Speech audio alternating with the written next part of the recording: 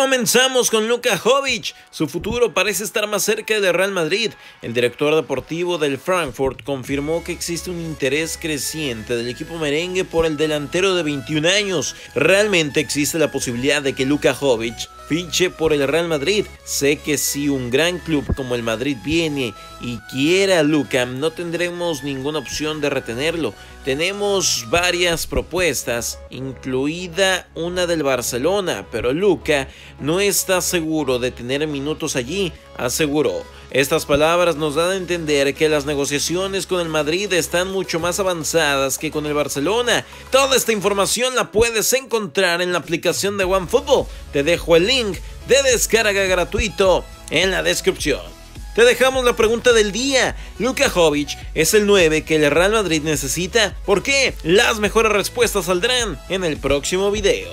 Zinedine Zidane en rueda de prensa previo al partido de mañana habló sobre la próxima temporada y el Barcelona. La próxima temporada lo más importante para mí es la liga. Tenemos 33 ligas. El Barcelona, ¿cuántas tiene? Últimamente lo está haciendo bien y hay que felicitarle y reconocerlo. Pero si me hablas de cifras, el Madrid tiene más ligas y no es para defenderme. Según el diario AS, Pep Guardiola podría ser entrenador de Juventus de cara a la próxima campaña. Allegri ha sido muy cuestionado por el bajo rendimiento de los de Turín. Guardiola sería el próximo entrenador de Cristiano Ronaldo.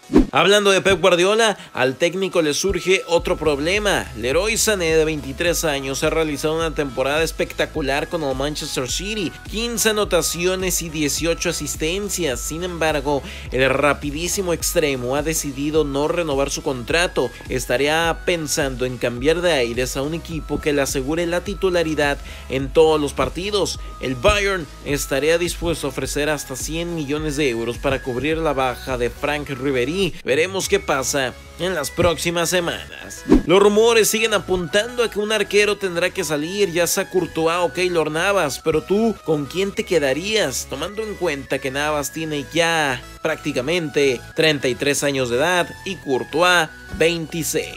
El AC Milan es el último equipo interesado en Malcolm, delantero del Barcelona. Según la prensa italiana, el club ya ha puesto en contacto con los representantes del jugador para preguntar su precio y posibilidades de salir a este mercado de fichajes. Malcolm sabe que en Milán tendrá más minutos de juego y podrá madurar como futbolista. Su precio rondaría los 50 millones de euros.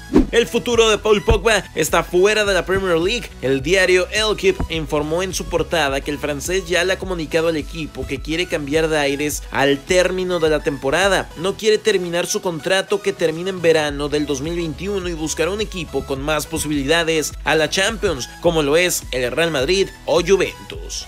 Niko Kovac, entrenador del Bayern, acerca a James al Real Madrid. El técnico no lo contempla en el 11 titular y todo indica que regresará al equipo madridista al término de la temporada. En el último partido, Kovac aseguró que James no jugó por motivos técnicos. Zinedine Zidane parece que tampoco lo tiene en sus planes, por lo que tendrá que buscar un nuevo destino. Sampaoli, ex seleccionador argentino, aseguró que Messi sufre mucho en la selección. Messi es un chico que sufre mucho y más allá de sus capacidades es un ser humano. No puede intentar gambetar porque enseguida lo abuchean. En el partido frente al Alavés fue suplente y después de calentar en la banda le regaló su camiseta a un aficionado discapacitado.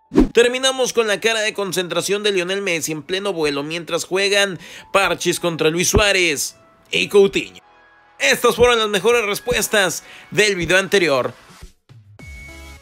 Esto es todo por el video de hoy. Gracias por llegar hasta el final del video. Suscríbanse y síganos en nuestras redes sociales.